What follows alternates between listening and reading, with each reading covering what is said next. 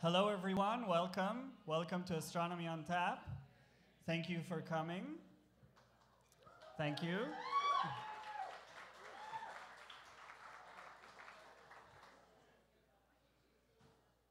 Thank you very much. My name is ya-eer. This is Andy. We'll be your host this evening. And for those of you whose it's your first time or don't remember exactly how this works, Andy's going to walk you through what's about to happen. All right, so we'll start with a talk from Rebecca, visiting all the way from the University of Texas. And we'll introduce her in a bit, but then we'll have a 5-minute break. And then we'll have text your questions to 805-55-AOTSB, and we'll answer them after the return from the break. Then we'll have astronomy in the news, and then another break, and then Iair is going to give us a talk, special treat. Then we'll tell you about upcoming events. Remember to text your questions again, okay? We'll tell you about upcoming events, answer your questions in a raffle. But, okay, that is what's on the program. Really, I also want to say that this is, Iair started this event here and has organized everything about it and hosts every week and often gives talks. This is his last event, hosting and so on. Now, he'll be at the next one, but he's not hosting anymore. So, but as it is a special event, there will be a special surprise and things he doesn't know about. Okay, but keep that in mind when you see him wandering around. You know, for the last 2 years, he has done an amazing job hosting this thing. Thank you. Okay, now I'm nervous because I don't know what's going to happen. You know, when we do these events, I plan every detail, and so this is unprecedented. I don't know how I'm going to deal with this. Iair is very OCD. It's taken a lot to hide things. And from proud him. of it. Yes, yes. Okay, so the text your questions thing is text your questions about the talk. Don't just text us random questions. This happens. If you do have random questions, we'll let you know what to do with them later. Yeah. But for the talk, text your questions about the talk to this number. And if we select your question on stage, you get a prize. So if we select your question, you can see our friend Sandy at the front desk where you entered, and she'll give you can choose one of these posters or any other NASA memorabilia stuff we have up there. And if you're a student and we select your question, you can pick 2 things from what we have up there for you. And today we're starting something new. If you're wearing anything astronomy related, like your Astronomy on Tap t-shirt or anything astronomy or science fiction related, you get a free poster too. So go see Sandy in the front. Okay. Sure. All right, also, to keep Astronomy on Tap going, it does cost us money to put this event on, but we like to keep it free, no charge to come in, because we want to encourage students and young people to come. So if you do have the means to keep supporting us, there'll be tip jars going around, and as always, we have a competition. Yes. Well, maybe before we get to the competition, let's just say that what does this go for? It goes for things like sometimes we have to rent furniture, we have to put ads to make sure people know about it, we pay for drinks for the people putting on the show, and volunteering and so on. And so, again, there are many expenses, but we're just trying to break even here and to keep it free for everyone. But now, as always, a competition. What do we have for our competition this week? We have the James Webb Space Telescope versus the Hubble Space Telescope. So yes, vote by tipping. The jar with the most tips wins. And well, it's like not obvious choice here. There's no competition. This is a competition between, you know, Joey, who helps us organize Astronomy on Tap, mentioned this is like a competition between a horse and a unicorn, okay? Unicorn is nice, but it's not there real yet. So Oh, but come You on, know. Iair, this is the future. The James Webb Space Telescope is going to blow away the puny little Hubble Space Telescope. Yeah, well, because its mirror is 6 meters instead of 2, all right? yeah. Well, which one is producing data now? So, Yeah. You could We'll have said see. the same thing about some little tiny telescope 30 years ago. Okay. well, so Hubble Space Telescope versus James Webb. We will keep recommending what you should vote during this Well, event. yes, there will be bits of information that may influence your vote. Yeah, and so the tip jars will be wandering around, and during the breaks, they'll be up in the front desk. So if you want to re-vote or didn't get the tip jar, see Sandy at the front desk during the break as well. Okay. Yeah. So, All Danny, right, or you? so also another way to support this event is there's Astronomy on Tap t-shirts at the front that you can buy for the price of only $10. And, you know, when we see people around town wearing Astronomy on Tap t-shirts, it makes us feel good, all right? So keep helping us advertise this event and look awesome at the same time. Yeah, and so an Astronomy on Tap t-shirt also qualifies as an astronomy-related clothing, so you would get a free poster if you wear it as Keep well. the swag snowball going, all right? Okay. Yeah. So you'll notice some of us have these nice glowing star pins, and there are people in the audience with star pins. These are all astronomers or observatory staff. That's where you direct your random astronomy questions to. Feel free to ask anyone with a star pin during the breaks or after the event, anything you want to know about astronomy or our observatory or what we're doing here. So just, you know, they're wearing the pins so that you recognize them and can talk to them. Okay, I think we're ready to get started. Sounds good. All right, our first speaker tonight is Rebecca Larson. I've known Rebecca for a number of years. In fact, she in some ways is responsible for this whole event getting started. So she invited me to come give a talk at Astronomy on Tap Austin, and so I did, and it was amazing. And I came back and said, we should start one of these things here. All right, but I am far too lazy to organize something like this on my own. So I went to Iair and said, Iair, why don't you organize this? Okay, and so he did, and as a result, for more than 2 years now, we've had an amazing run, but it all started with Rebecca. So she's visiting Caltech right now, and we wanted to make sure we got her to come and give a talk here, tell us about her exciting research. But before we get into her research, her backstory is very interesting as well, okay? So right out of high school, she joined the military, the Air Force, I think, and right, I hear yes. Okay, so and she then not just did her military duties, was taking classes at night and learned a bunch of things like other languages, like Arabic, for example, and in fact went to like 9 universities, studied all kinds of stuff. But then when she went to the University of Texas, eventually on the GI Bill, she wanted to do business, but they said, oh, you've got too many credit hours to do that. And so she had to pick another major. And she says, basically on the spur of the moment, she looked down the list of possibilities and picked astronomy, not really knowing what she was going to get into, okay? Not really knowing how much physics there were and everything else.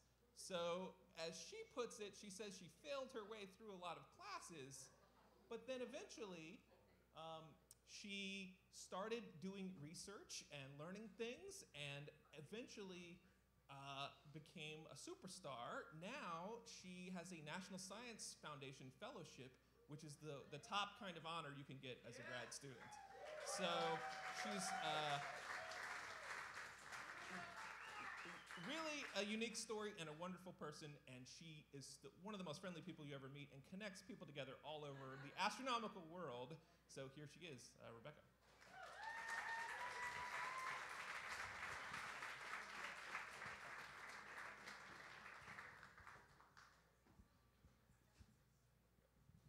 Hello. Oh, that's bright. Okay. Hi. All right, so you're welcome for your Astronomy on Tap. I'm really glad that I forced Andy to talk at ours. So just before I begin, I just wanted to say Astronomy on Tap itself was started in New York City. And it actually this month just celebrated its 5th anniversary. And it's spread all over the world. And it's in, I don't even know how many cities now, somewhere on the order of 30. And Austin, not to brag, is almost its 4th year, and I think it's in 44 months in a row that we've been doing our event. And so we're really glad that we have been able to have a good place to do our event, and we have a good audience that shows up. And so when Andy showed up and was like, hey, this looks really great, let's do one in Santa Barbara. And now I'm really happy that I'm here and I get to see you guys are great too, and you have a great venue and a great audience. So I'm really excited to get to experience another Astronomy on Tap. So what I'm going to talk about today is the universe in infrared. And so that's kind of a broad topic, but what I wanted to start with was just in general, what is infrared? And so I told a friend, a colleague of mine, that I was going to give this talk, and he was like, oh, well, have you heard the infrared song? I was like, there's a song? So I got tortured, so I'm going to torture you. And here's the song. I don't know if I have to click.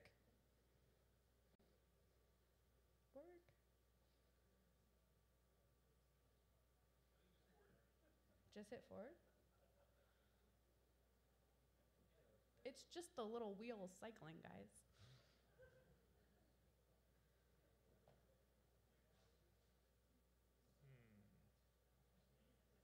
Oh, you might be spared. This song is so terrible. It's the worst thing you've ever heard. Oh yeah, you want to sing it? No, but it was not forward. Oh, you just ruined my punchline.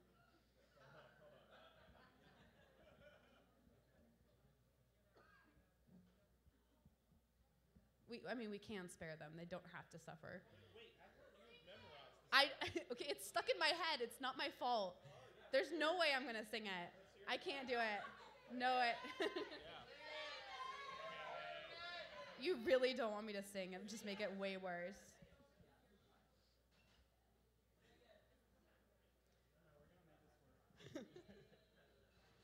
I apologize in advance.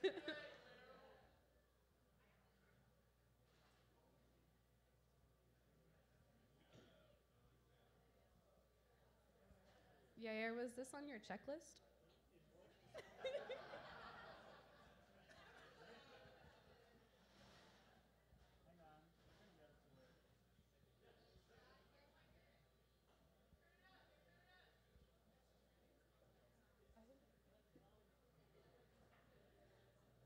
Wow, it's really not worth this. Okay, to be fair, it's only like a portion of the song. There's like a full 5-minute song. So if you really, really hate yourself, go ahead and look that up when we're done here.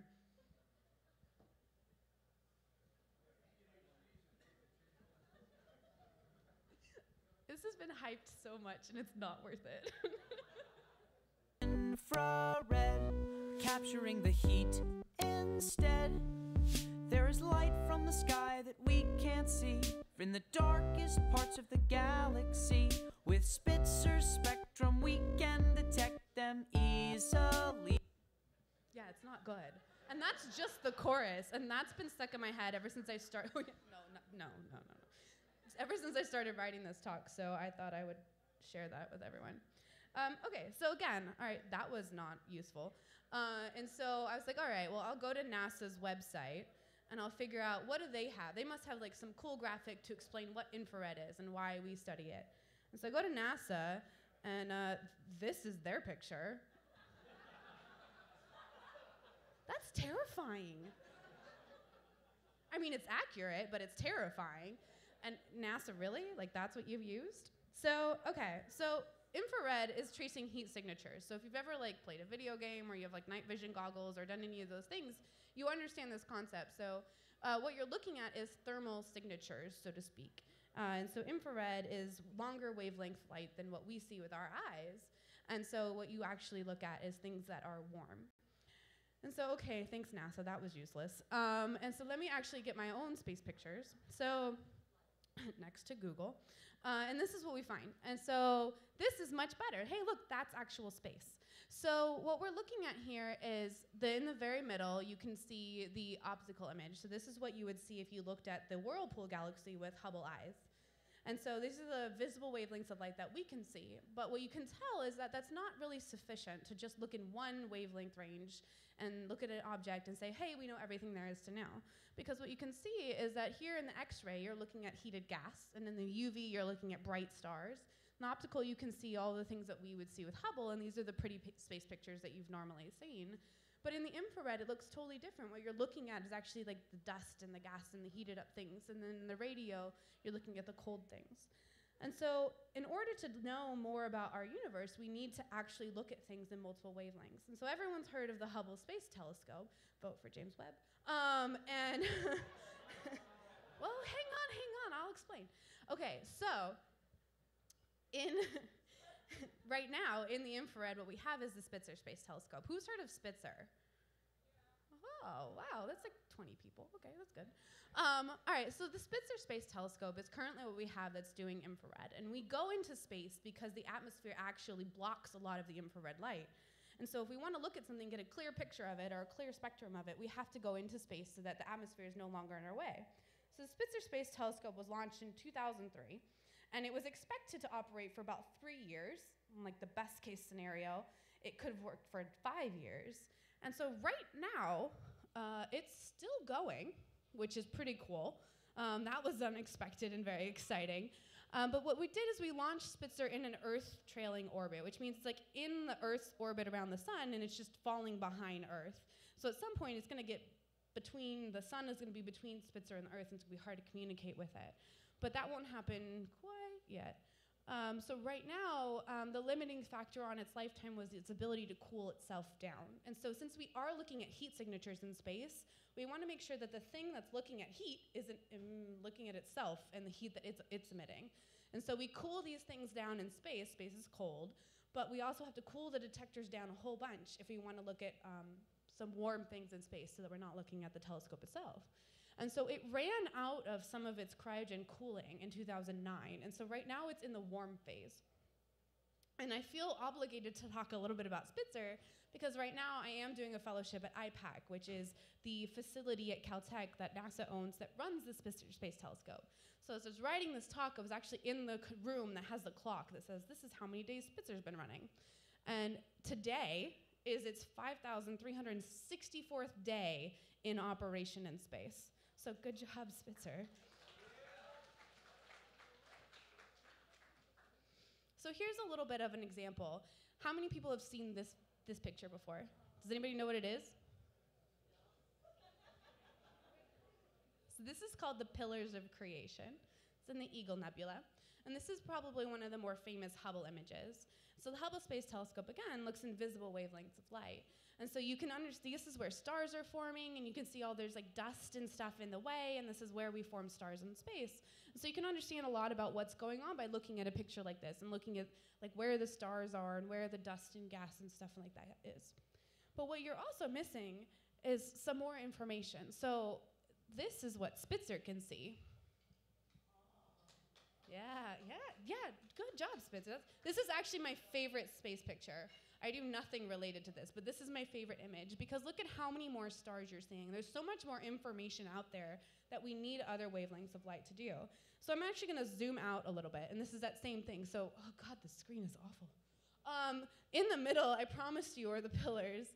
And so you can just zoom out, and what you're seeing is you're seeing all these stars, and you can kind of see the cavity that it's blown out of the gas and dust. And so this is, again, looking at visible wavelengths of light and think, oh, wow, we know a lot about what's going on. Look at these stars have carved out all the dust and stuff around them. But when we look in the infrared, there's actually so many more things that we're missing because this is the infrared picture. How cool is that? Yeah. So it's really important to have infrared telescopes if we want to know a lot more about what's going on in the universe. No, those are beautiful and lovely pictures and not at all what I do. So what I do is I use infrared to actually study the distant universe.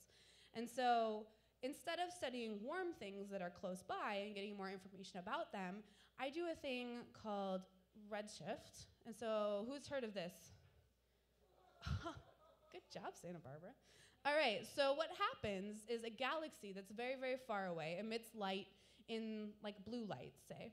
And as the universe is expanding, because that's what's happening, the universe is expanding, it stretches out these wavelengths of light to longer wavelengths. And so blue light that's left a galaxy actually turns out to be red when it reaches us if the galaxy is far enough away, and it's taken long enough for that light to reach us. And what I particularly look at is I look at UV light from galaxies so far away that it's been stretched all the way into the infrared. And so Hubble operates predominantly in the visible wavelengths. And so it's kind of working in the infrared, and then Spitzer can also do this as well. And so this happens, and the way we find these galaxies is through this dropout technique. And so when you emit light in UV, if you look at this thing right here, this is wavelengths. So short wavelengths are on the left-hand side, and longer wavelengths are on the right-hand side. And then you can just look at this axis as like the amount of light something emits. And so like a 100-watt light bulb emits more light than a 40-watt light bulb. And so say like there's a 0-watt light bulb and a 100-watt light bulb, and they're going to be very different. And so we know that these galaxies emit this light in a certain way, that anywhere shorter of UV, they don't emit anything. And then, so we know when we see them show up, that must be the UV light that was emitted from those galaxies. But we see this happen in the infrared because that wavelength of light is stretched out so far because it's traveled so long to get to us. And so, I don't know if you can tell from the screen here, but you see, if you take an image at this wavelength, and an image at this wavelength, and an image at this wavelength, you're not going to see your galaxy here or here because it's got no light that it's emitting. But you're going to see this galaxy here. So this is how I identify galaxies, is I want to know at what point do they show up. And that tells me something about how far away they are. And so this tells me about the redshift, or the stretch of this light that's emitted. So how many people have seen this picture before? Does anybody know what this is? Yeah, this is the Hubble. We got to say Hubble these days. This is the Hubble Ultra Deep Field. No, I'm not advocating for the Hubble tip jar. No. It's beautiful. Yes, it's beautiful. Okay, I can't hate on Hubble. To be fair, my data comes from Hubble right now. But what we did is we pointed the Hubble Space Telescope at a very small patch of the sky, smaller than the moon, for many, many hours. And almost everything, I mean, there might be like a handful of stars in this picture, but almost everything in this picture is a galaxy. And that's like a tiny little spot on the sky, smaller than the moon if you look up. There's a lot of galaxies out there. And so what to me is very obvious in this picture, and I hope to you as well, is all these galaxies look slightly different. They're different shapes, they're different colors, they're different sizes. And so you can learn a lot about how galaxies form or how they evolve and over time if you can measure the distances, because this is just a picture, but you can also get some distance information from these galaxies if you use the same technique. And so I'd point out my galaxy, but you can't see it. It's very, very, very faint and very, very tiny. And so my galaxy, being detected in the same way, actually looks like this. So, look at how cute it is. Okay, so you can see these are visible, and the V is visible wavelengths of light. And then you get into these weird lettering things that we call filters. But you take infrared pictures of light. Here in those six to the left, you see all of a sudden that pink circle is circling around where my galaxy is. So all of a sudden you see it show up. And that gives me some estimate of the distance of my galaxy. And then so if you see the two right ones are actually Spitzer. This is Spitzer images. But if you look, those two bright things in the very center are the two bright things that are very far away from my galaxy in the Hubble images. And you can tell from looking at this that Spitzer's resolution is really bad. Like, I mean, I love Spitzer and I'm grateful for it, but that's really bad. And so what we need is a better telescope. And so if I want to look further back in space, I need to go into longer wavelengths of light. So things that have traveled really, really, really far stretch a whole lot. So now they're in the infrared, further red of where some of these other galaxies are. So when we want to study the early universe in infrared, we can use ground-based observatories, but again, the atmosphere becomes a problem. So ground-based telescopes can look probably about, it's hard to read, but 6 billion years in the past. And so we can look about half the age of the universe. But if you look at the Hubble Ultra Deep Field, which is the third one down, you can see that this looks about 800 million years after the Big Bang. And so this is where my galaxy lies. It lies over 13 billion light years away from us. That's how long ago the light left this galaxy. But if I want to understand how galaxies from the early universe evolve into the ones that we see today, we need to understand when those first galaxies were formed. And those first galaxies were formed here at the bottom. You see this arrow that goes all the way to about 200 million years after the Big Bang. It's almost 13.5 billion years ago. And Hubble can't reach that far, so we need the James Webb Space Telescope. And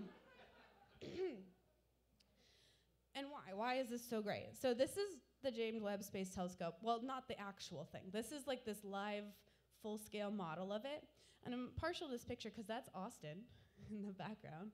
So they brought it to this film music festival called South by Southwest, and they put it out on the lawn, and then like there's the river in between it and downtown. And this is a beautiful image that somebody took of the full-scale model, and it's hard to tell, but there are little people there at the bottom for scale. So this telescope is scheduled to launch in 2020. So hopefully that happens. And it's expected to run for about 5.5 years. And it could run, I mean, Spitzer ran for much longer. And its limiting factor isn't actually its coolant, it's its fuel. So it's gonna go to L2, which is about 1 million miles past the moon, and then it's gonna orbit around that position. And so the amount of fuel that you use on launch and the amount of fuel that you use moving it around is actually what's limiting its lifetime. Because if you lose the ability to move it, you actually lose the ability to point and navigate. And so hopefully that'll work out great. This thing is big. It's about the size of a tennis court. So if Hubble is the size of a bus, then this is the size of a tennis court. And so again, this is probably a better picture. These are people to scale. This is the actual telescope. This is not the live scale. This is the actual mirror segment of the telescope at NASA's Goddard Space Flight Center in Maryland. And so they were putting it all together. And currently, it's here in California. It's at the Northrop Grumman facility outside LA. And they are putting it together with the spacecraft. Yes. I did this talk before, and it was in Houston. I was like, guys, it's in Texas. And everyone was like, yeah. And now I'm like, guys, it's in California. Yeah. Exactly. It's exciting. Vote for this one. Okay, so this telescope, it won't launch for a while. We don't want to talk about that. And so I'm actually part of a team. My advisor at UT Austin led a program proposal for an early release science survey, which is like the first people who get to use this telescope besides the people that helped build it. And so this is called the Cosmic Evolution Early Release Science Survey, and I can't be more excited because I get to be one of the first people to get data back from this telescope. So we are gonna be one of the first teams of people to look at the first galaxies that form with this amazing telescope that launches soon.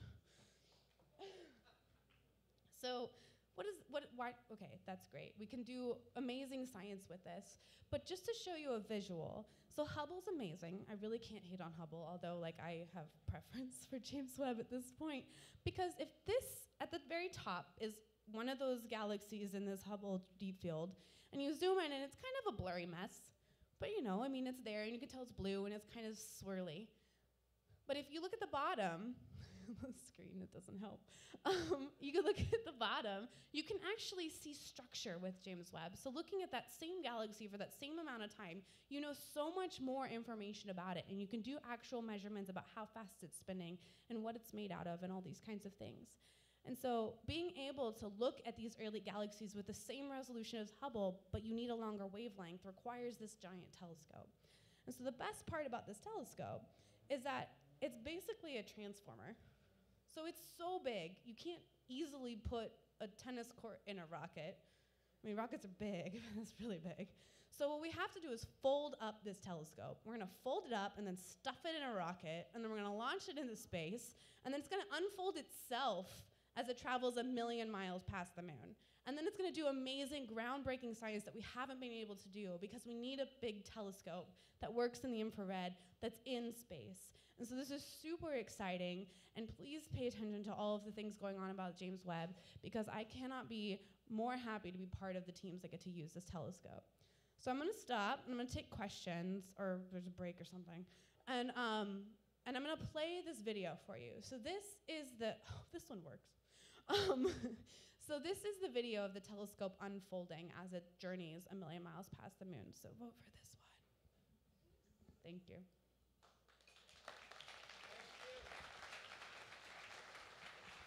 All right.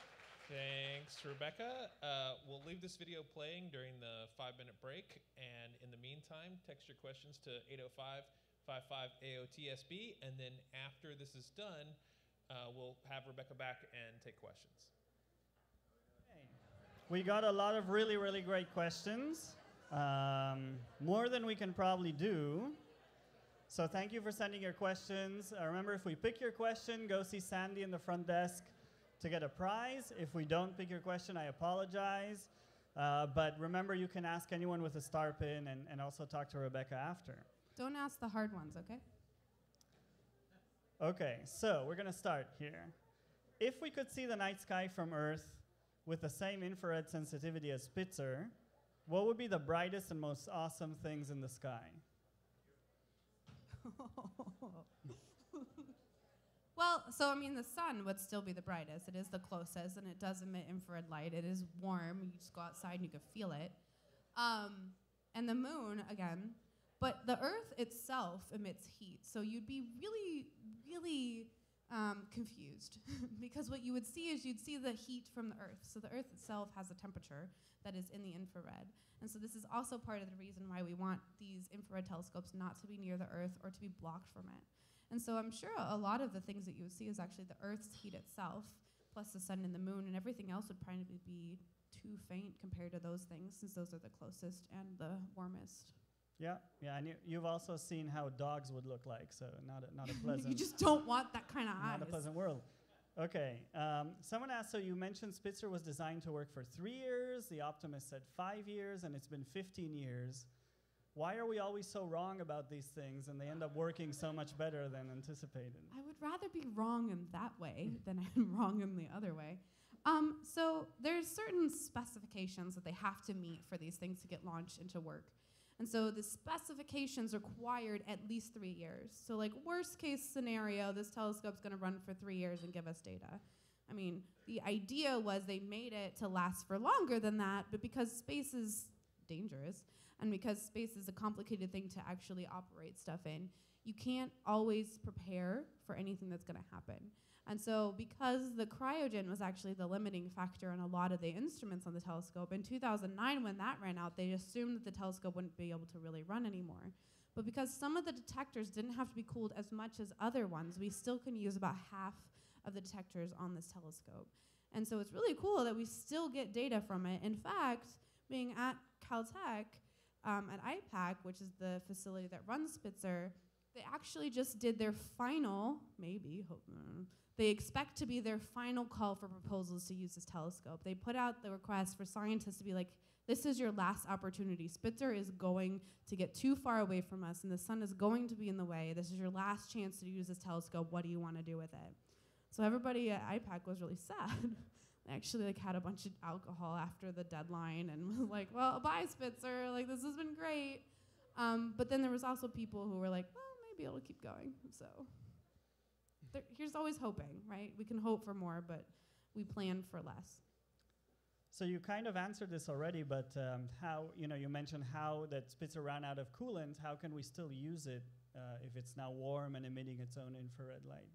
So certain detectors have to be colder than other ones. So depending on the instrument itself, so the telescope is like a mirror and then some stuff that focuses the light.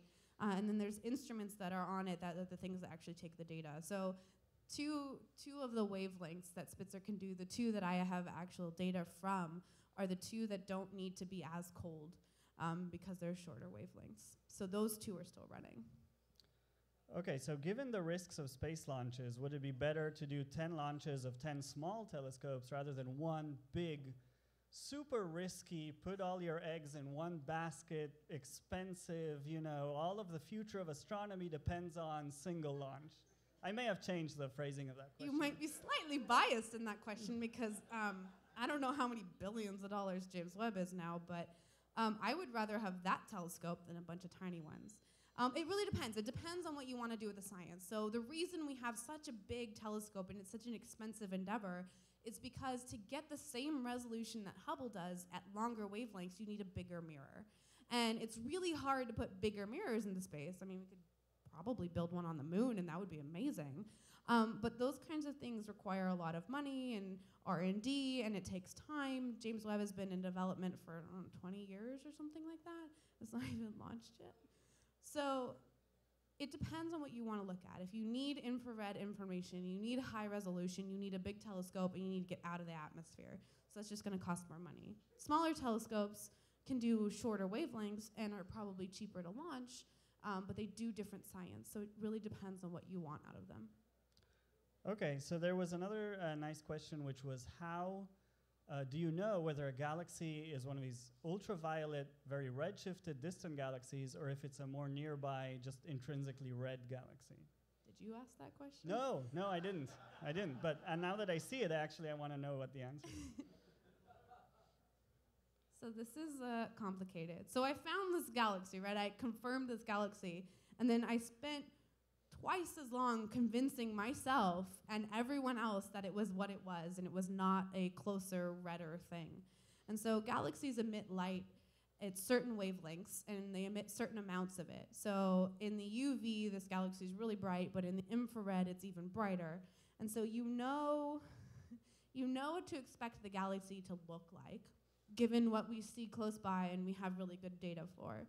And so I think my galaxy is a certain really distant thing because I have really deep data at one of the shorter wavelengths and I don't see it. And so because the change in the amount of light emitted at different wavelengths changes based on the composition of the galaxy, if it had been a closer, redder galaxy, I would have seen it in that filter. But it's not. Okay, good answer. Okay, last question for you here. Oh God. Who was James Webb? Not the best person to name a telescope after. Oh, really? This is why we shouldn't name them before they launch. But so James Webb was a previous administrator of NASA. And so they decided, hey, this would be a great homage to him to name this telescope after him. He did a lot of great things. Turns out he wasn't a great guy. And so recently this has come to light that maybe like not the best person to name things after, but literally everything says JWST now. So now instead of calling it the James Webb Telescope, most of NASA's trying to just call it the Webb Telescope and then hope people don't guess what that means. Okay, you've all heard that. Okay, so let's thank Rebecca again for a great talk. Thanks, guys.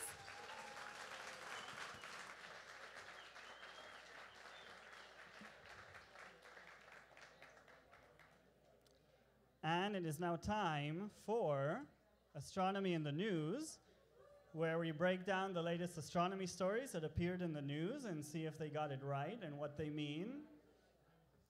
And Andy's going to get us started here.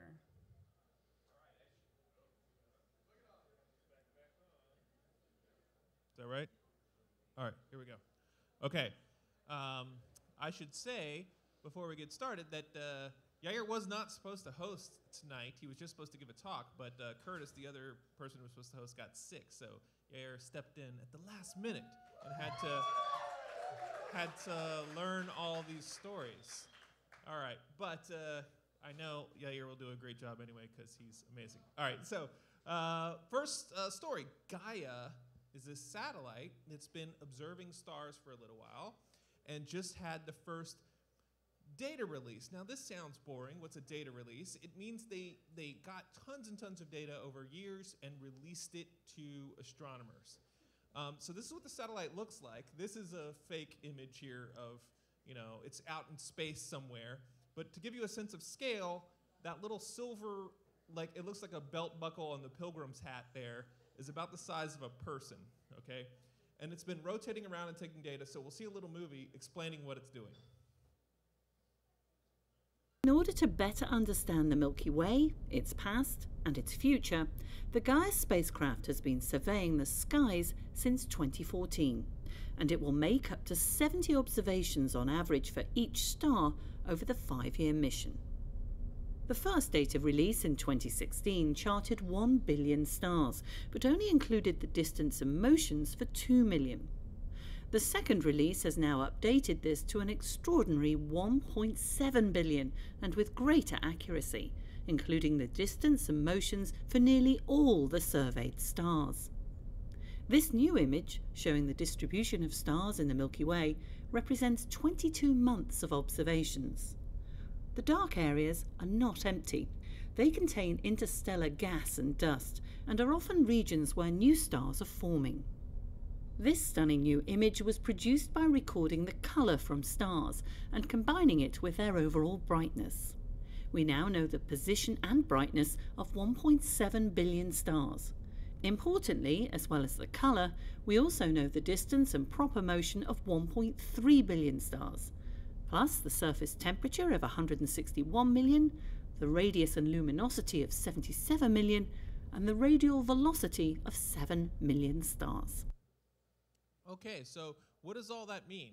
Well, the positions of stars are very fundamental to the way we do astronomy. If you can record the positions very accurately, you can get something called parallax, which tells you how far away the star is, or what here they're saying radial velocity, that's how far away it's moving away from you or towards you, or proper motion, which is how it's moving on the sky. And so this is giving us absolutely unprecedented information on tons of stars that we've never had before. And in fact, those pictures that you saw of the whole Milky Way there were not actually pictures, like in the sense of somebody took a digital image of that and then there you're done. No, those were actual positions of stars with the actual color information of the star colored together. So it's like if you built a picture together from 1.7 billion points of light, that's what that was. But it goes way beyond that.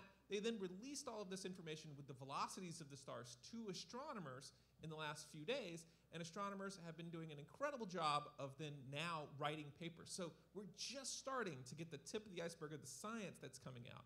I'll give you one example. A friend of ours, Ken Shen, just wrote a paper and put it on the Arcavi yesterday. And remember, this is less than a week after this data has been available, testing one of his theories. He's a theorist about how type 1a supernovae work. So I won't go into all the details of that. Maybe we'll have it at a future Astronomy on Tap. But the story of how they did it is quite incredible. He had a bunch of astronomers standing by at telescopes waiting for the data release. It got released at 3 a.m. Pacific time, started looking through the data and plotting things, figured out some really cool stars that are called hypervelocity stars that are moving like a bat out of hell through the Milky Way, like unbelievably fast, so fast they should not really exist.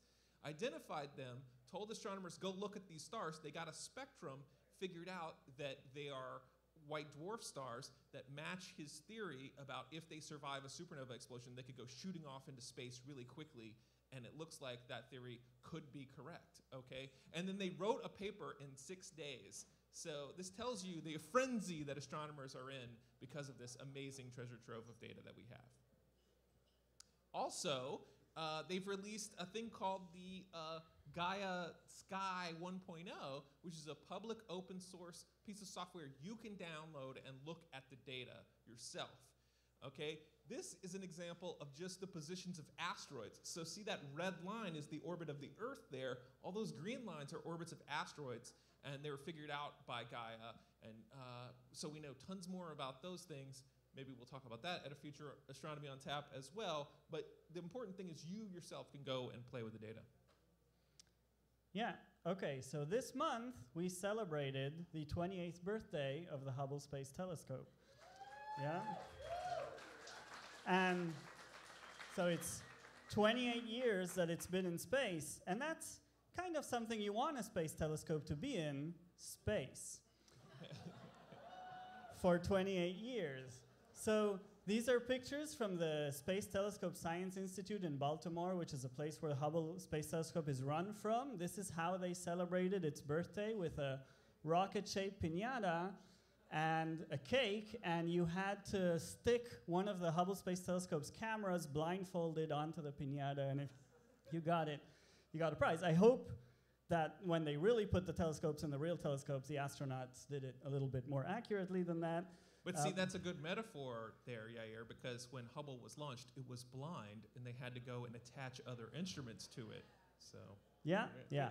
But then it's been producing data for the 28 years. So this is how they celebrated internally, the team that runs it, and this is how they celebrated publicly, is by releasing a brand new image of this Lagoon Nebula, which is a really amazing formation in space. So we're going to go into the Milky Way. The Lagoon Nebula is about 5,000 light years from Earth. And it's actually so big that Hubble can't capture all of it.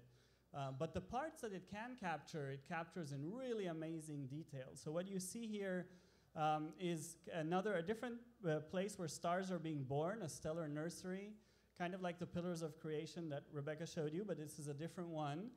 And you see that there are all these, this is all the gas that's forming the stars, and the most massive, most hottest stars that are being formed emit ultraviolet radiation that actually sculpts this gas and dust into these amazing shapes and heats it up and makes it glow into these beautiful, like cloud-looking structures. And some of the dark spots are kind of dust that you can't see through with optical light, but there are stars being formed inside of them all the time. So what maybe Rebecca kind of neglected to mention is that the Hubble Space Telescope, as you see, observes invisible light, this beautiful visible light, but visible light can't penetrate through those dusty areas that are dark. But Hubble Space Telescope doesn't only observe invisible light, it also has its own infrared camera. So they actually released 2 images of this Lagoon Nebula. One was in the optical visible light, so that's a visible light image, and then one in the infrared with Hubble, because it's a telescope that does more than one thing.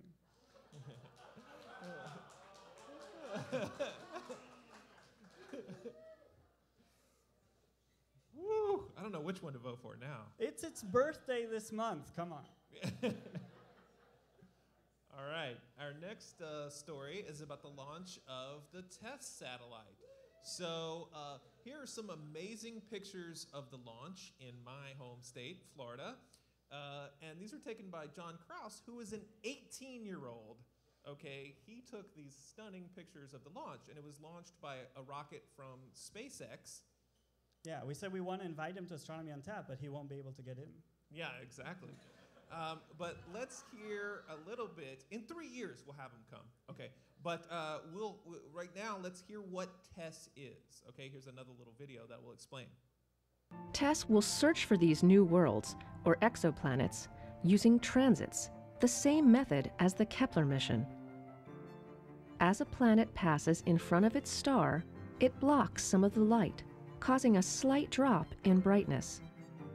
TESS can detect those subtle dips and even use them to determine some basic features of the planets, such as their size and orbit. Each of TESS's cameras has a 16.8 megapixel sensor covering a 24-degree square, large enough to contain an entire constellation. TESS has 4 of these cameras arranged to view a vertical strip of the sky called an observation sector. TESS will watch each observation sector for about 27 days before rotating to the next one, covering first the south and then the north, to eventually build a map of 85% of the sky. This coverage, about 350 times what Kepler first observed, will make TESS the first exoplanet mission to survey almost the entire sky. All right, so the Kepler mission is responsible for 2/3 of our known exoplanets. We know about 3,500 exoplanets, and Kepler found about 2/3 of them. But Kepler stares at these little areas really deeply, so it can only find planets around really dim stars, stars you've never heard of.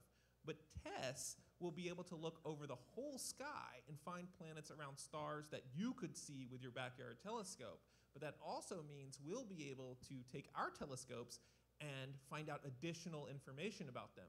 So for example, it's going to start getting these transit data quite soon, and then at LCO Las Cumbres Observatory, we use our telescopes to go and get radial velocity information about the star wobbling that then we pair with the data from TESS. And we are going to start getting triggers in about July from that and start observing from our observatory that's headquartered here.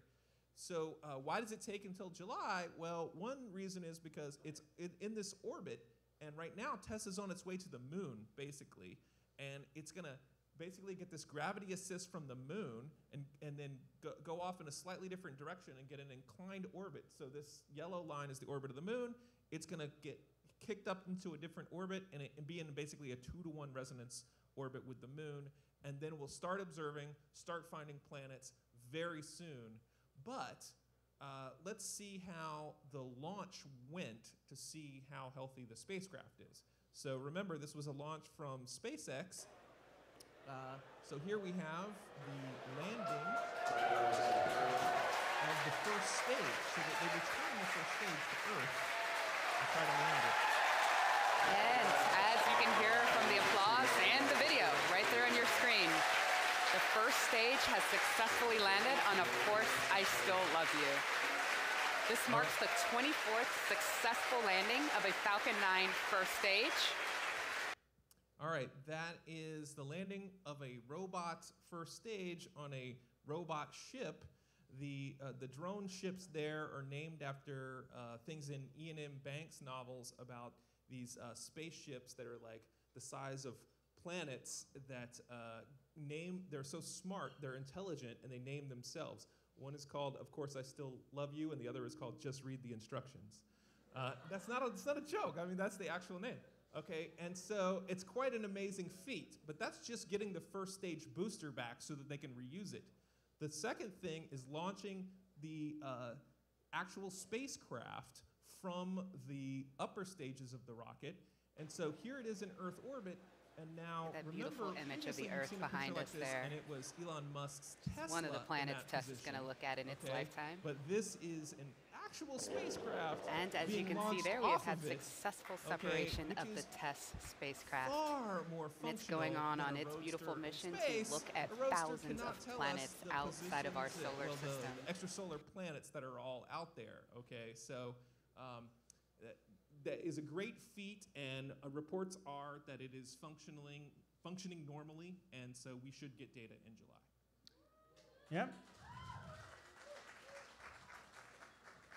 So that launch happened a week or two ago. There is a launch that is going to happen this Saturday. Yeah. So this is going to be a mission to Mars that is going to be launched from Vandenberg Air Force Base, not far from here. Yep, and so you can all go watch it. It's the first ever interplanetary launch from Vandenberg or from anywhere other than Florida. So this is the first time they're launching an interplanetary mission from here. So it's a historic event. The only issue is the launch window starts this Saturday at 4 in the morning. So you have to be committed if you want to see this.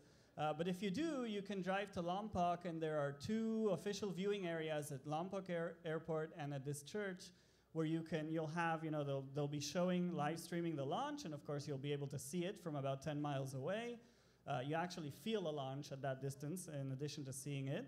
And there will be members of that mission there to tell you about what it is. Now, 4 in the morning is not the best time to go, see a launch, but it is actually pretty neat because if it launches in the right time in the window, what happens is it's still dark down here on Earth because the sun hasn't gone up yet, but it is bright up where the rocket is. So all of the rocket exhaust and fumes get lit up by the sun against a dark sky. And it's a really beautiful thing. Here's one that happened a few months ago that we told you about, and it flew over LA and freaked everyone out because they didn't know what it was. But that is a rocket launch when it's in sunlight and you're still in darkness down here. So if that happens, if it happens at the right time this time, that's what you can see, and it's really beautiful and worth seeing. So it might be worth getting up at 4 in the morning to watch it. You could go to Lompoc to see it, but you will also see it from Santa Barbara. And actually, depending on the time that it launches, you could see it across the entire southern coast, down to San Diego as well. So what are they sending into space? They're sending this InSight mission, which is a little robot that's going to go to Mars. And I think here's a little video that explains what is it going to do on Mars. InSight carries a seismometer which measures the seismic waves that have traveled through Mars from Mars quakes and maps out the deep interior structure of Mars. We're going to also have a heat flow and physical properties probe, which will penetrate into the Mars surface about 5 meters or 16 feet to take the temperature of Mars.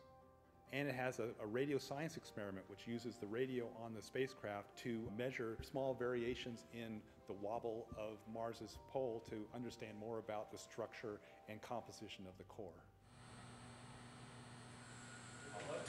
InSight will be the first mission to pick instruments up off the deck of the lander and place them on the surface of Mars.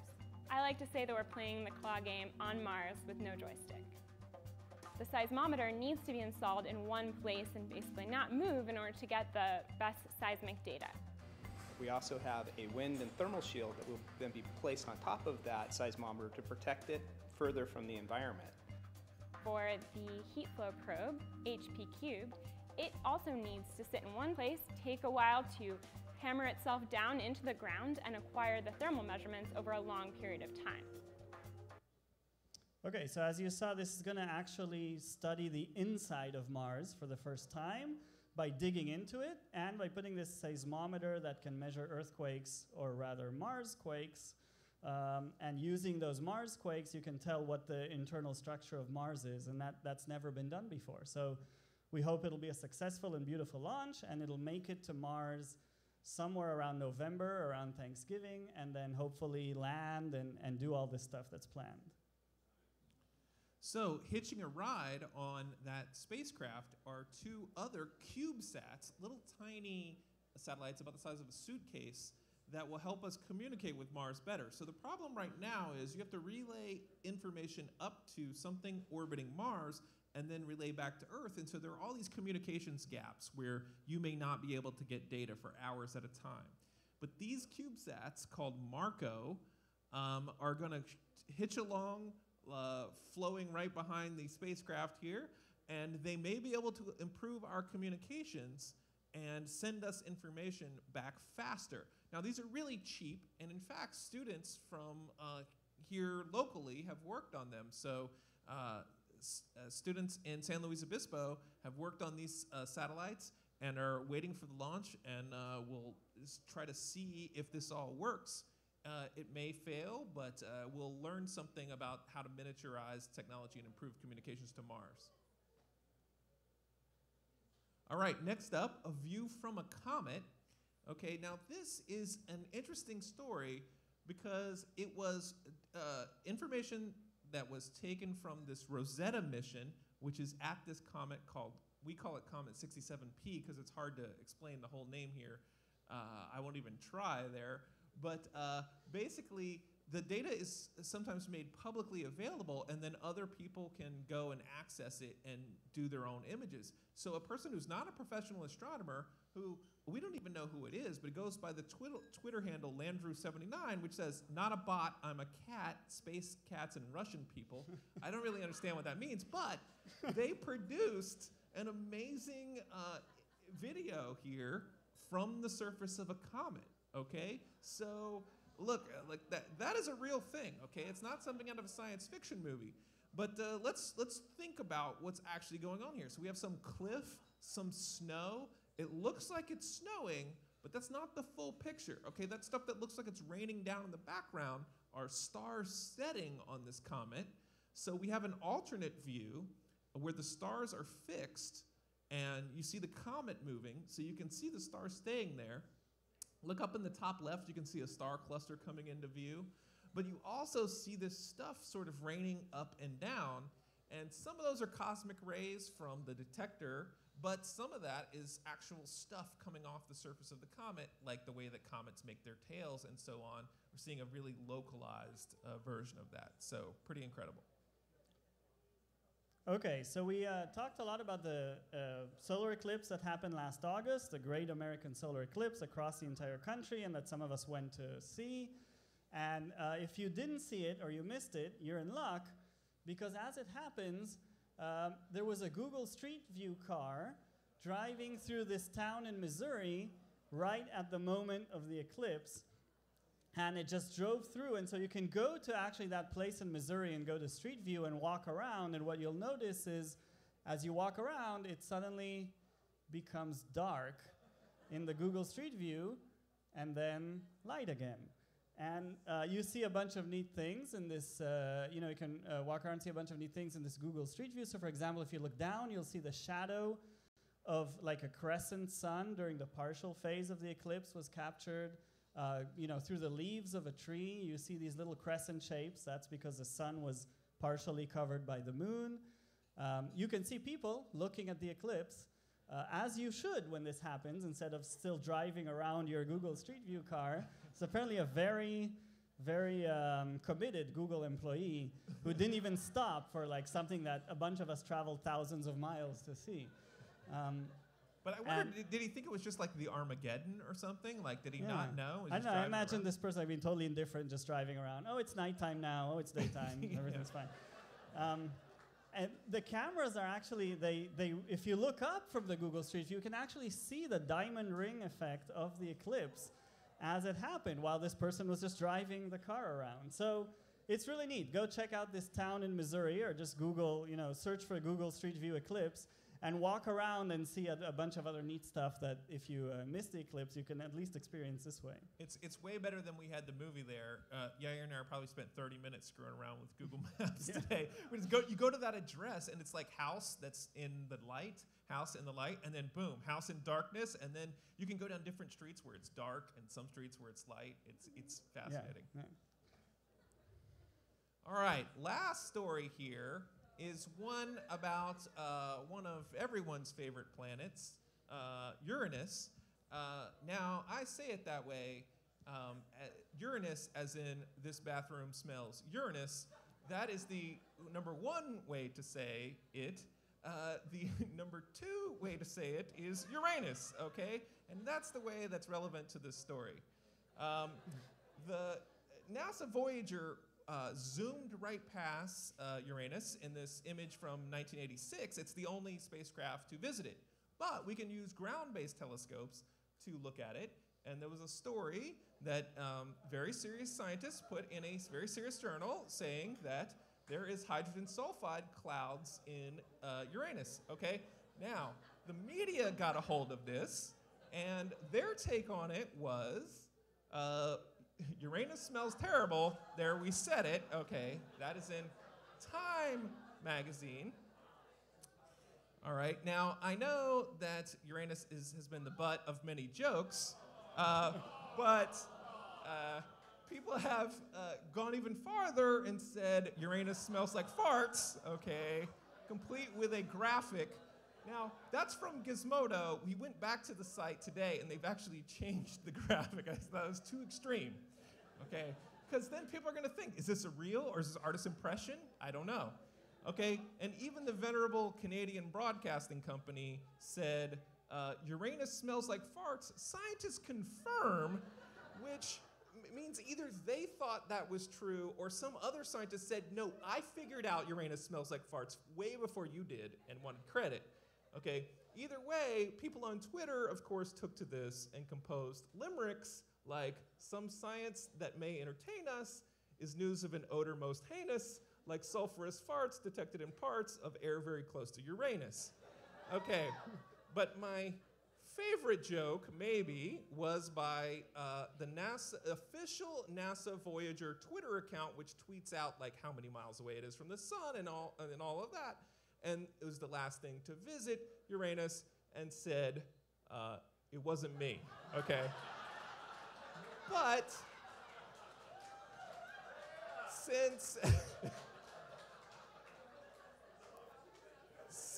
and it was replying to another NASA account, which says Uranus stinks, okay? But now since Voyager is the only thing to have passed 4 gas giants in the solar system, it technically has passed the most gas of anything humans have ever created.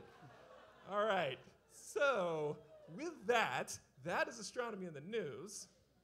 But one last thing is that, again, this is ya-eer's last Astronomy on Tap. And so everything you've seen all this time is because of him. And so to celebrate, we're going to have a cake with a neutron star merger on it, which is ya-eer is famous for figuring a lot of cool stuff out about that we'll hear about later. So during the break, you can come get a piece of cake and help us celebrate and send ya-eer off. Wow.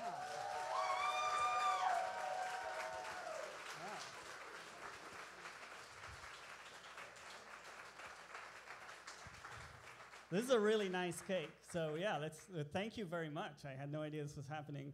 And let's take a break and have some cake, and we'll be back in 5 minutes. There is cake that will still be coming out during the course of these things. It just takes a little bit of time to slice and distribute cake, okay? So, but first, I am here to tell you about and embarrass ya-eer, all right? So, settle down, including you, Rebecca, up on stage. Yeah, all right, you gotta stop. Shh.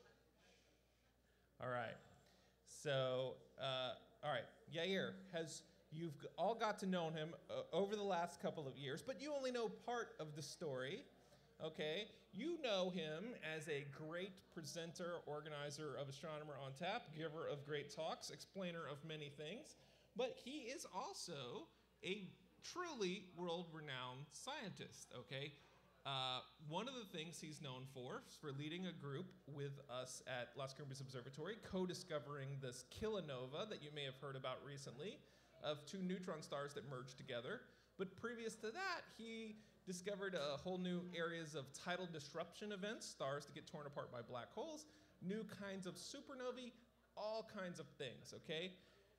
And so, in fact, here's evidence that he is world famous. Okay, here's a Japanese TV crew that came to interview him in our offices at Las Cumbres Observatory. And he's, of course, been in many publications around the world. We'll see some more evidence of that later, but I'm in the telling the good stories part now. Okay, so in addition to being a very acclaimed scientist, he's an amazing photographer. Okay, this is a picture he took while I was with him watching the eclipse in Salem, Oregon.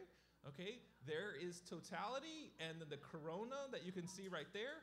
Here's a bunch of people out here being amazed, and yet he still has the foresight to take amazing, stunning photographs. And in fact, the university that we were at used this in their publications later with permission. Okay, he's taken also just amazing landscape photographs. This was just him getting to a research place where he has a hotel and being like, oh, okay, I'm gonna take a picture of the sunset, boom. And we've previously shown pictures he's taken of Aurora. He takes vacations to go and take pictures of Aurora, amazing stuff. But also, though, okay, that's the end of the good stuff, okay? My other function is to embarrass him, okay? So when he got to my research group, he said he had never seen Star Wars proudly. And I'm like, are you kidding me? What? What? How can I trust you or do anything? Well, then when we had a Star Wars event, he promptly watched all the Star Wars movies and then dressed up as a Star Wars character to host the event, okay? And when I had a picture of me shaking hands with C-3PO, he's like, oh yeah? Well, I know R2-D2. I'm like, what? Who is this guy? Whenever he finds out something, he really goes to the extreme. Okay, and we know he likes to fly around the world a lot. He always, on his phone, the message thing is the United Airlines like ding, like thing or whatever. He's obsessed with air travel. For Halloween, he came dressed as an airline pilot, okay, which I am not completely sure was a disguise because I've seen pictures of him online learning how to fly an airplane. He claims this was a simulator that he got into in Singapore. That sounds suspicious to me because then I see pictures of him taking these tiny little planes to exotic destinations and landing on the frickin' glaciers, okay? He goes to these crazy places at the ends of the earth where I figured out why. It's because, like Superman, he has a fortress of solitude that he has been hanging out. He has a freaking ice house at the North Pole or something. But he also is quite obsessed with chocolate. We have evidence of this. He recently went to Switzerland to learn the techniques of making chocolate. Okay, here he is making his own chocolate, which he did bring back to the observatory, and we had some of. And now, ya-eer famously does not drink. Okay, this is why he manages this whole thing so well, because you know I couldn't do it. But a distillery opened next door to LCO this week. I am not making this up, and they have a chocolate rum. So we did manage to get ya-eer to have some drinks. This is a chocolate rum. Okay. This is from a few days ago. I snagged this picture. You should have seen the aftermath, but I didn't take any pictures of that. But now, if you will remember, I said he is internationally famous. He has been written about in all kinds of publications all around the world, one of them being Fox News, who said that ya-eer Arcavi is an astrologist, okay? Now, at the time, I thought, oh, well, come on. This is like, they're just Fox News getting stuff wrong, as they always do. Turns out they have a crack team of researchers that must have found this picture. It says a horoscope, all right? So I'm not sure they got that wrong. All right, now that is a joke. However, it is the actual truth that he was in Israeli intelligence. And I forgot to tell you that Rebecca was in US intelligence. So she used to work for the NSA, and he used to work for Israeli intelligence. We thought about having the tip jars be what's better, US versus Israeli intelligence. Thought that would be too political for a bar. So we went with JWST versus HST, but I asked him today, but she can speak Arabic. You can't speak Arabic, ya-eer, because he said, implied they might have been working on the same things. And he said, he just kind of stammered and said, I need to leave now, and left the office. So I don't know about this guy. And now, just when you think ya-eer is so straight-laced, there's no incriminating evidence out there about him, about, you know, how he's even more fun, I asked some of his colleagues, so give me some embarrassing stories about ya-eer. And one of them said, there are none, which itself is just weird, okay? But another one said, well, you know, this is like almost 10 years ago, or maybe between 5 and 10 years ago, he came into my office and just rearranged all the books so that they're facing the wrong way, and he has left them like that ever since, this other professor. And I said, okay, we got anything else? He said, well, I don't know that ya-eer did this, but when I was visiting Caltech, somebody covered my office, and these Post-it notes, and ya-eer is the prime suspect. Okay, so I don't know if he did that or not, but he seems to be the mastermind. But I will tell you this, ya-eer is very careful about fonts and the way he presents things. And so he said, so he was just on a panel at the National Observatories where they gave his name tag in Comic Sans, the font that ya-eer hates the most. Okay, so he says, fucking Comic Sans, my last action in this committee is to basically get rid of this. Okay, which is why I have taken the liberty of turning his actual presentation into Comic Sans. Okay.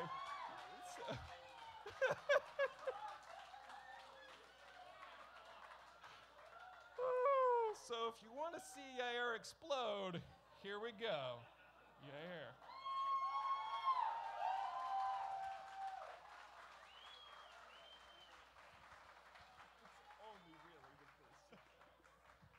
Wow.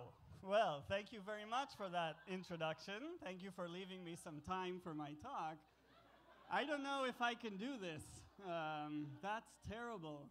That looked really pretty before. Oh, man. Okay, well, We're gonna try.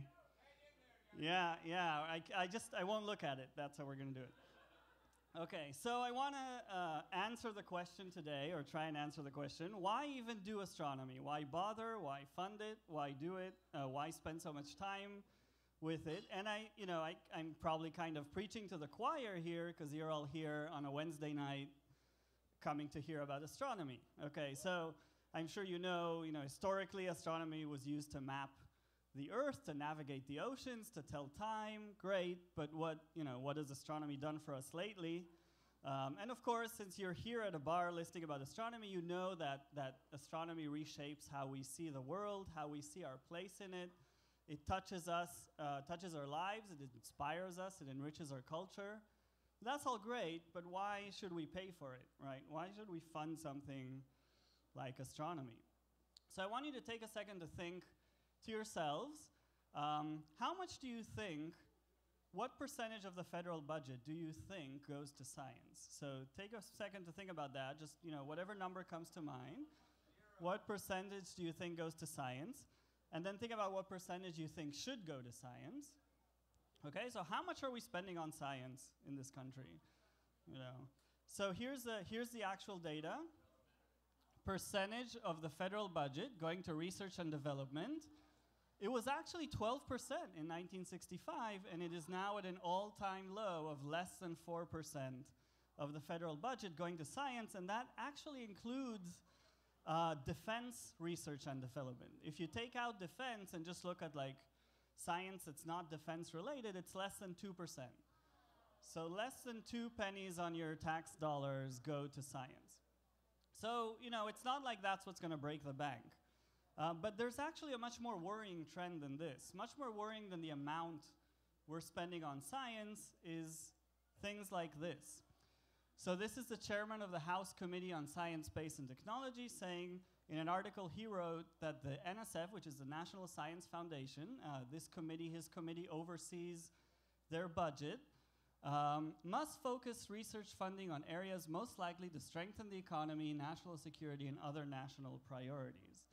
And this is not the only time he said something like this. A few years ago, he tried to pass a bill, ironically called the High Quality Research Act, which set criteria that the National Science Foundation should follow when deciding what research to fund, and that is that the research has to answer questions or solve problems that are of utmost importance to society, not duplicative of other research projects, and in the interests of the United States. And he actually wanted to make the director of the National Science Foundation sign every time they fund research that it adheres to these 3 criteria. Now, this really kind of demonstrates a very basic misunderstanding of how science works. Let's not even mention the fact that reproducibility in science is one of the most important things. We have to reproduce someone else's experiment to know that it's real, so we can trust it. So actually, it is super important to fund things that duplicate other research projects, because that's how we know that the results are real and that it's true and it wasn't a fluke. But there's a deeper misunderstanding here of how science works. And I think a lot of people in society have this misconception of how science works, and that a scientist will want to set out to solve a problem. Okay, a scientist wants to solve a problem. He finds a problem. He says, I'm going to use science to solve it. That's going to result in some new technology. I'm going to open a startup company and get rich and solve the problem. Okay, so the first evidence against that is that we are very not rich as scientists. But also, if you think about the most incredible discoveries that shape our life today. None of them came from this approach of trying to solve a problem. So here's an example. Think of medical imaging today. We can see inside the body using X-rays, MRIs, CAT scans. None of these technologies came as a solution to trying to solve how are we going to look inside the body, right? How could you invent X-rays if you didn't even know that X-rays existed, right? It's not that they were trying to solve the problem, let's look inside the body, and it's like, oh yeah, let's use X-rays. Well, we didn't know X-rays existed because we couldn't even imagine that until someone discovered it, because they was curious about light and how light works.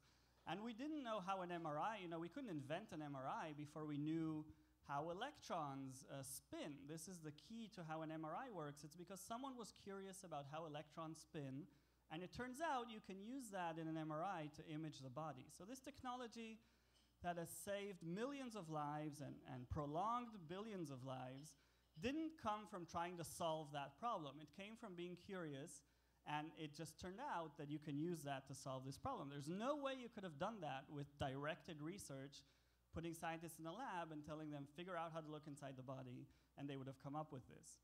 One of my favorite quotes is from Alexander Fleming, who discovered penicillin, which is the basis of the first antibiotics and antibiotics today, who said, when I woke up just after dawn, September 28, 1928, I certainly didn't plan to revolutionize all medicine. Okay, but that's what he did. You don't plan it, but it works, kind of in this way on the right, where you're just curious about something. That's what motivates you. I want to understand this thing. And I do research, and sometimes leads to a discovery, which then, years later or decades later, could lead to technology to solve a problem we didn't think was related in the first place. The problem with this approach is that while you're in that stage of I'm curious about something and doing research, there's always going to be someone who's going to say, well, what difference does that make how the electron spins? Who cares how light behaves? How will this ever matter to me? And that's a hard question, because you can't answer, because you don't know ahead of time what it's going to do. But one of the best answers came from J.J. Thomson, who discovered the electron. And after he discovered the electron, the story is he went to a bar and raised his glass and said to the electron, may it never be of any use to anybody. Seriously, the electron. Can we imagine any aspect of modern life without electricity? Try to think of anything you did today that would have happened without electricity. Even more extreme than that, okay, mathematicians.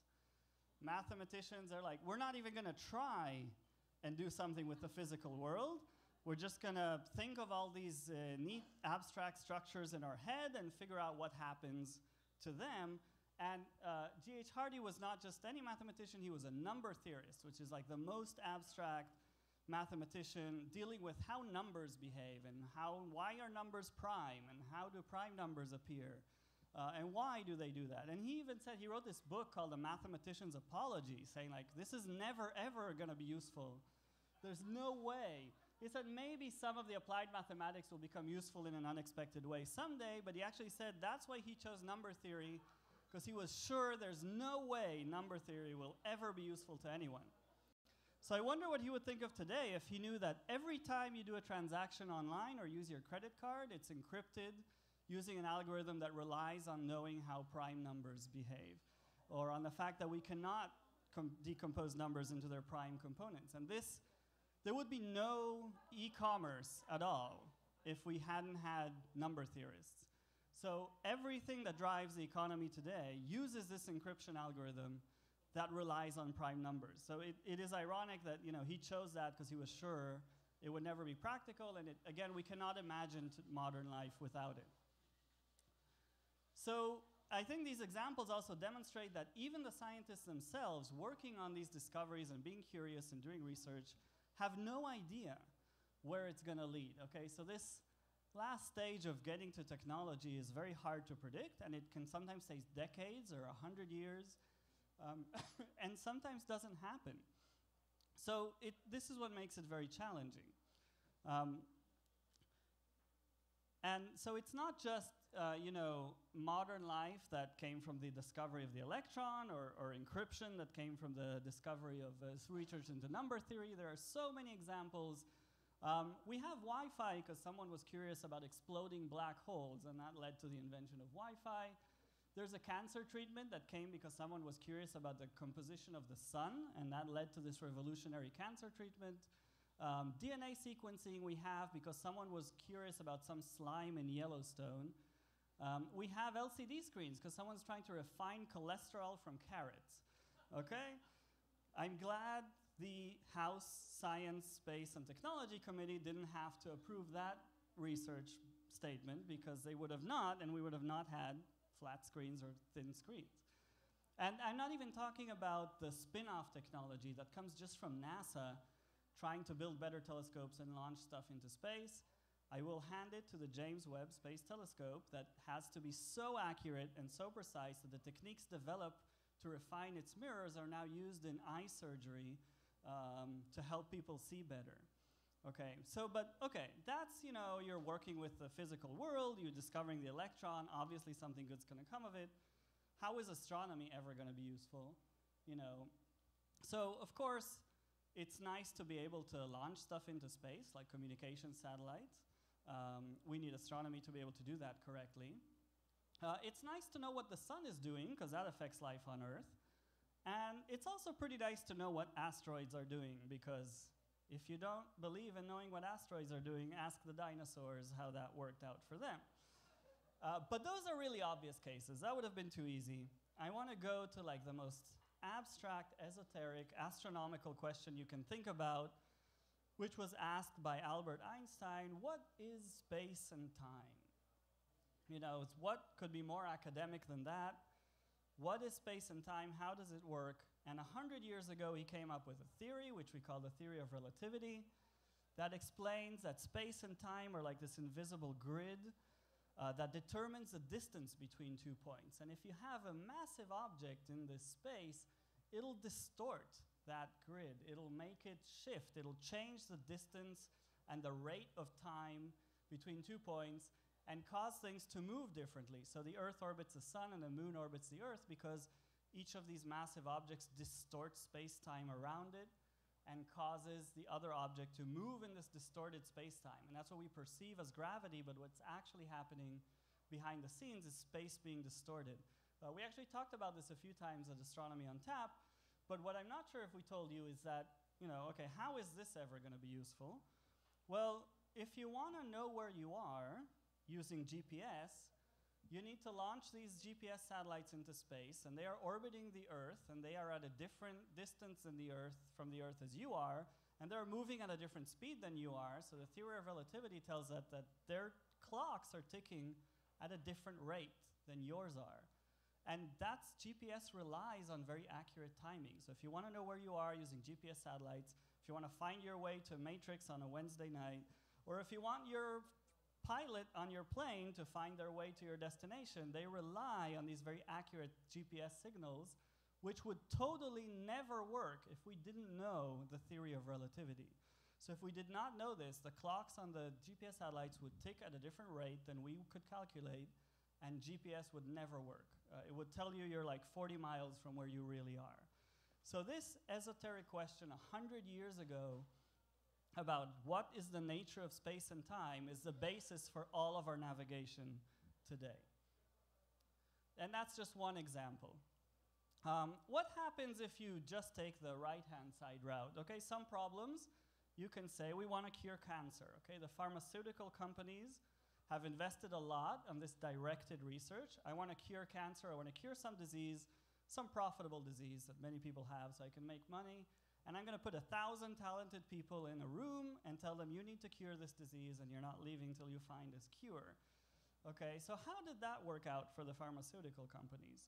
Well, the pharmaceutical industry is actually in kind of a crisis now. You'd think today, with science and technology booming, that the FDA, the Food and Drug Administration, would be approving more new drugs every year, more than ever. Well, that's not quite true. So on the left, you see the bars show you the number of new drugs approved per year, and it's actually lower now than it was a couple decades ago, despite spending on developing new drugs going up. So that results in a plot on the right. The number of new drugs approved per $1 billion of research spending is actually going down, and is now less than one new drug per $1 billion. And that's because of this directed research. These solutions are not going to come from the direct way, or not all of them, right? And if you totally abandon curiosity-driven and pure research, you're going to run out of solutions like it's coming up here. So what do you say to these people who say we need to focus on real solutions to direct problems? That's a good question. And you also need to think, who do you want deciding what is the research that's going to lead to the next big breakthrough? I mean, we don't know. It's very hard to know. But should it be these people who decide that?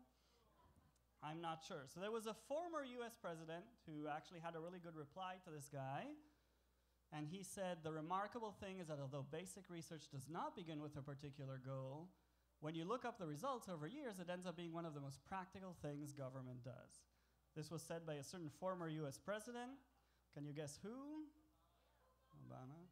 Okay. We better sit down for this one. That was Ronald Reagan. Yeah. He actually started his presidency cutting almost all curiosity-driven research, but this was towards the end of his term. In a radio address, he came around completely and became a huge proponent for curiosity-driven research. So, you know, he could understand the importance of this. And you said Obama. Obama actually also did respond to Lamar Smith on another issue, saying this very eloquent quote. Yeah, that's another way to reply as effectively. Okay, so we really kind of need to invest in these two paths in parallel, okay? And astronomy definitely qualifies for the one on the right.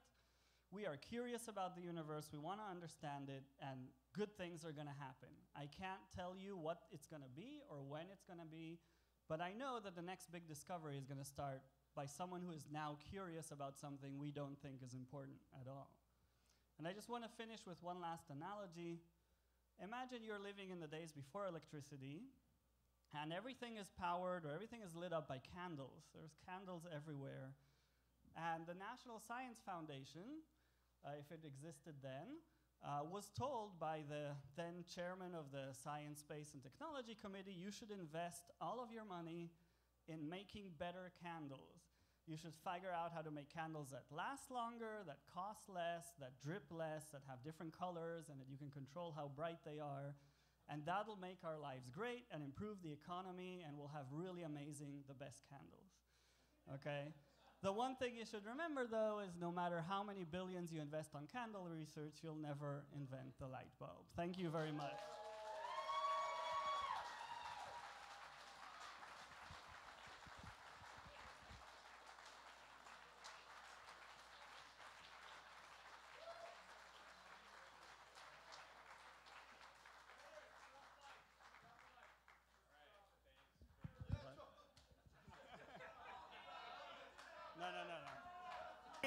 Do any of you know ya-eer's personality? He's the...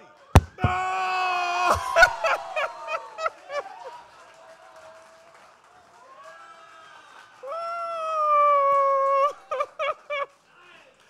Woo! Here I am saying, ya-eer would never do that. Full of surprises. All right. So, remember, is this still working? Yeah, okay. to text your questions. Oh, I'm crying, I'm laughing so hard. All right. Remember to text your questions to 805-55-AOTSB, and you got to do it quick because I'm up here trying to ask him questions, and I don't know what to say until you ask me some questions, and so then I got to read my phone, and it's a whole thing. All right, but in the meantime, I will do second surprise of the night, which is that we have a little gift for ya-eer for doing this whole time. And now it says world's best astronomy on tap, which I think is true.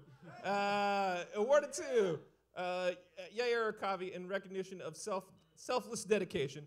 There's a picture on here which is a telescope, the same kind that we gave away previously at Astronomy on Tap, and ya-eer said, those look pretty good. I kind of want one of those. So we got one for ya-eer, and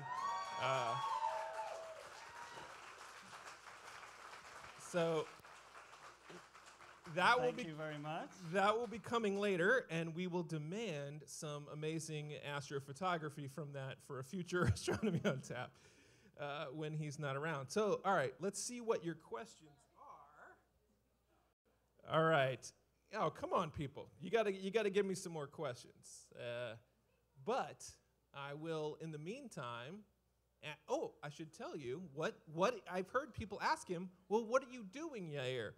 Okay, I should say he will actually be here at the next Astronomy on Tap, but because he's so dedicated to this whole craft and to everything, he's like, you guys have to run it without me, and let's just see what happens. Okay, so he'll be here, so you can still talk to him and ask him questions, but I've got, with a bunch of other dedicated people, it's going to take about a half dozen of us to replace ya-eer, from what I understand. So, but where is he going? He will be going to Tel Aviv University as a professor in the fall, and starting his own thing over there. All right. Yeah, so if you're visiting Tel Aviv starting next fall, look out for Astronomy on Tap Tel Aviv, which is going to be starting. Yeah. All right, so here's a question. I hope it's a good one. Well, all right, this is not, how do you know what Hubble imaged are actually galaxies? And since this is Hubble related, I'm going to say Hubble champion over here. You got to tell us. Well, that, I think, was a question from the previous talk. No, it just came in, How do you know the Hubble images are galaxies? Well, it's actually hard to know. When you look at an image of a distant galaxy and it looks like a point, you don't really know. This is a question we have to ask. But if, you can get kind of like, as if you were able to zoom in with a telescope like Hubble gives you higher resolution, you can see that it has some structure or some shape, and it has to be a galaxy. Also, Rebecca's technique that she told you about, if it's very red, you know it has to be very distant, which means it has to be very bright, which means it can't be one star, but it has to be a galaxy which has like 100 billion stars. So there are ways you can tell, but not always. Sometimes there are objects we don't know what they are because we don't know how far they are from us. All right, how did DNA imaging come from slime? Okay, there are a lot of stories here about how DNA imaging came from slime, or how Wi-Fi came from exploding black holes, or looking for exploding black holes. They were never found, but we got Wi-Fi.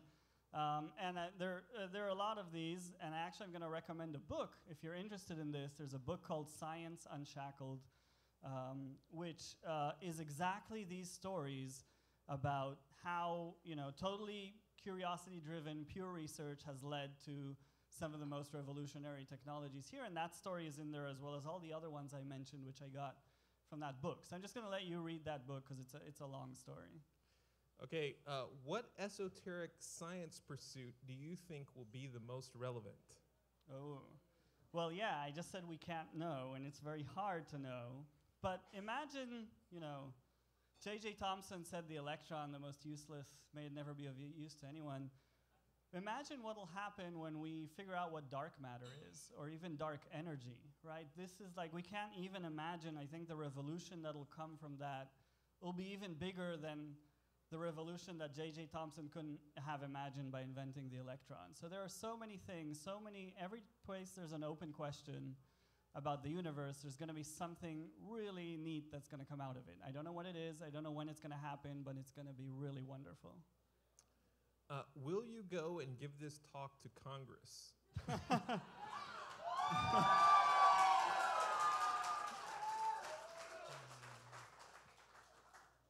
Well, I'm not a citizen here, so it's kind of your problem. But sure, I'd be happy to if I could get the security clearance to get in there. Yeah.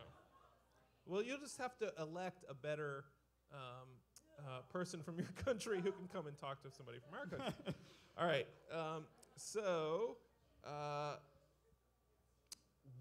What happens in the inside of neutron stars, and what happens when they merge together? Oh, wow. That was a cake-related question. Yeah. Yes. Okay. Well, I haven't actually finished my piece of cake that's under the neutron star, so I don't know exactly what's inside. And actually, no one really knows what's inside of neutron stars. This is one of the things we're trying to answer by watching what happens when they smash together. And we've seen this happen once last year, and they smashed together, and they produced gravitational waves, and they produced light, and we were able to catch all of that, and we're actually still arguing what it means. But they actually, one of the things that happens is they produce the heaviest elements in the universe. So if anyone has a piece of gold here on them, a piece of jewelry or something, the atoms, the gold atoms in that piece of jewelry were forged by the collisions of two neutron stars in a long time ago. So we know that now. We didn't know that before August, and now we know that. So a lot of high energy stuff is going on. A lot of it we cannot understand or calculate, but we're now just starting to observe it. We saw the first one last year. We're going to see 10 more next year because these detectors are going to be much stronger. And maybe someday that'll lead to some technology that we can't even imagine. All right, what is your favorite discovery you've been a part of? Oh. My favorite discovery, well, yeah, how can you pick a favorite? They're all fun. You discover something new about the universe that wasn't known a day before. That's pretty fun. And when it happens a lot, I think that means you're very fortunate to be working in a field with the right time and the right people and the right equipment to be able to do that. So I can't pick a favorite.Ey're all my favorite. All right, well, there's obviously a balance on how we should spend directed versus undirected research. So what do you think the balance should be? Yeah, that's a great question. You should never like do only one thing extreme. To the extreme, you should balance, that's true. And this kind of ties to the question to how many times like does the curiosity path fail, right, for every time it succeeds? And the answer to that is a whole lot to one.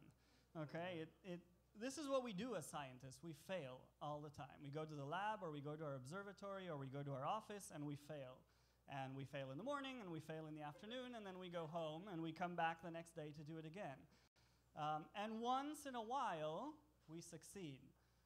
So you really, if you want to be a scientist, you really have to know how to fail well and not take it to heart, because that's what we do. So it's really hard to quantify, because we really don't know how much we're going to invest on this curiosity path, and it's not going to lead to anything.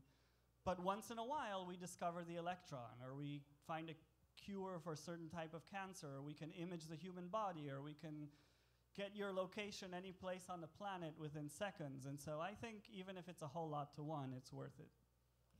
All right, last question was, what's your favorite Astronomy on Tap related memory? And I will start by saying it's hard to know because there's so many good ones, but I would say maybe the first Astronomy on Tap was just the idea that, hey, this could work. You know, we can draw a crowd in Santa Barbara. We had a huge turnout for even never having done this before. So hey, there's a big community out there that will support us just talking about the stuff that we do all day, okay? But now that question I'm going to pitch to you. Yeah, no, that I will agree with that, because when we started Astronomy on Tap and had our first event, I told Andy, I don't know if anyone's going to show up. If 30 people come, I'll be happy. Okay, and we got 150, and since then we've had events with 250 and 270. My favorite moment of Astronomy on Tap is every time we start and we see all of you come here and enjoy coming here and come back again, and we're like, okay, it's not 30 people, it's 200, so we're doing something right, so that's my favorite moment. All right. I agree with that. And I will say, out of Astronomy Taps around the world, some have gotten 400 people, but usually those are in cities that have like 1 million people. Yes, Austin is one, and Toronto is another, but per capita, we are by far the strongest. All right. So that will be it for the questions. Now, stay around for a raffle. Let's do it. All right. Okay, so let's show you what we're giving away. We are giving away 4 of these beer glasses that say Astronomy on Tap Santa Barbara on them. You cannot get them anywhere. And so do we have the raffle tickets? Okay. Yep. So get your raffle tickets out. Look at the number. We're going to read out a number here. So Rebecca's going to go first. And if we read your number, you have to come down here and claim your glass, or else... Oh, we need the results of the... Okay. So before we do the raffle, we're going to do the results of the tip jars here. Let's see what we got. Oh, wow. It is a huge win for JWST. James Webb wins. Okay, let's hope it actually gets off the ground and does something.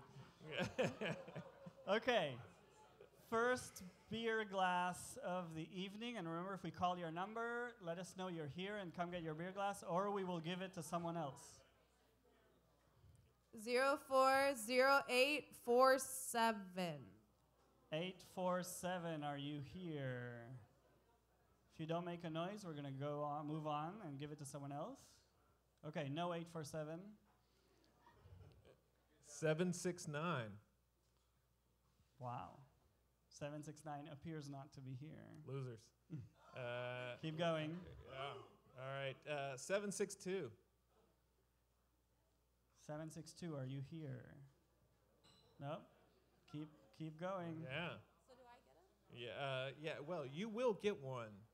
Speakers, I should say, get a beautiful glass. 870. 870, are you here? No, keep going. Man, we've never had this long of a streak. Pick a good one. 906. This is a winner. I can feel it. 906. Are you here, 906? No. Who? No, I guess not. Wait, up there? No, she said change it to something else. Oh, no. Wait, right here. 906. Congratulations. There you go. Okay, next one.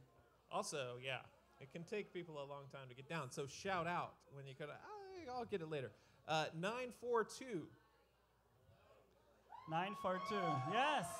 942 is up there. Excellent. Big winner. Okay, we're going to give you your beer glass as soon as you get down here.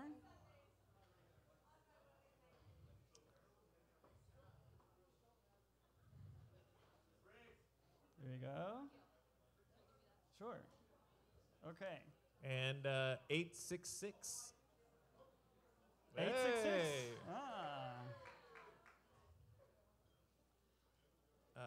Yeah, so Roger here, I should embarrass him by saying he wrote the textbook that I'm teaching in my class. That has nothing to do with the fact that he won a beer glass. But it is not rigged, I swear. Where you can see us doing the whole process here. That was 866? Yep, all right. What do we got? Last one. Wait, is this our last? No, we have two more. Okay. Is one of them the Astronomy on Glass? No. We have two more. That's okay. Two glasses. All right. Yep. But we have to give one to someone here, don't we? We have one more glass. All right. Thank you. Last one. It's hard to do calculations this time, isn't it? And they say I'm the one that drinks. All right. 955. 955. No, doesn't sound like it. Yeah. Next. Let's see. 848. All right, right here. All right. You're welcome. Okay, that is our raffle for tonight. Thank you very much for coming. Thank you very much for all the surprises and the neutron star cake and the telescope. And let's thank ya-eer for making all of this happen. Thank you very much.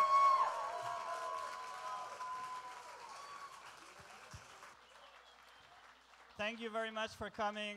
And even though I will no longer be organizing Astronomy on Tap, you should still continue to come. And our next one is going to be on June 6th. So hope to see you all there. On behalf of Matrix, wow, my voice is very deep. I'd like to thank ya-eer. He's been a great host since the beginning. He's been with us very loyally from the beginning. So we would like to thank you on behalf of Matrix. Thank you so much. Let's give him his cake. Make some noise one more time for ya-eer. And you got me? I don't have a song for him, for his cake. We can sing Happy Earth Day if you want. Happy Earth Day to you. Happy Earth Day to you.